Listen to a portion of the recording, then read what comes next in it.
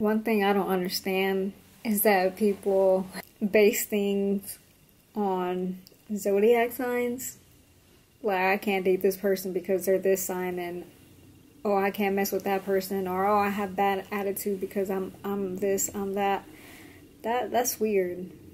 That's weird. And you criticize people who actually believe in Jesus when it's the new moon, retrograde, Gatorade, whatever time that it is. Those are demonic attacks.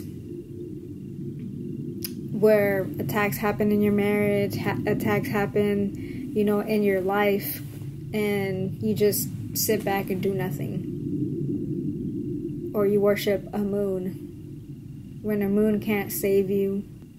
Having Jesus in your life, you are protected. Yeah, things are gonna happen, but you can put on the full armor of God, and you're not going through this battle by yourself. You have God with you.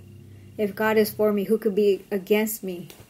And I'd rather be on his side versus the enemy's side, because there's no love over there. There's no peace over there. He hates you. The devil hates you, wants to destroy your whole entire life. He hates you. It's best to be on God's side, where you are protected. You just worship the Creator, God Almighty, holy, righteous God. It ain't retrograde, Gatorade, whatever, a new moon cycle, all this. And stop blaming a zodiac sign for how you really are. It's time to work on yourself, and you can't do that in your own strength. You need God, you need Jesus in your life to be able to overcome these things.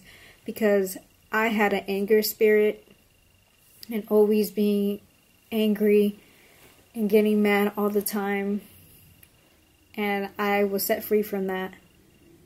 A spirit that is annoyed by everything, I was set free by that. I mean, I'm still human. I'm still gonna get angry. I'm still gonna get annoyed by things, but it's nothing compared to what I was before. Absolutely no comparison. There's a huge difference. Like, when I was angry, like inside, like it's like my blood was like boiling, like I could just feel it inside. And now when I get angry, I have more control over it versus it having control over me. And I can't do it in my own strength.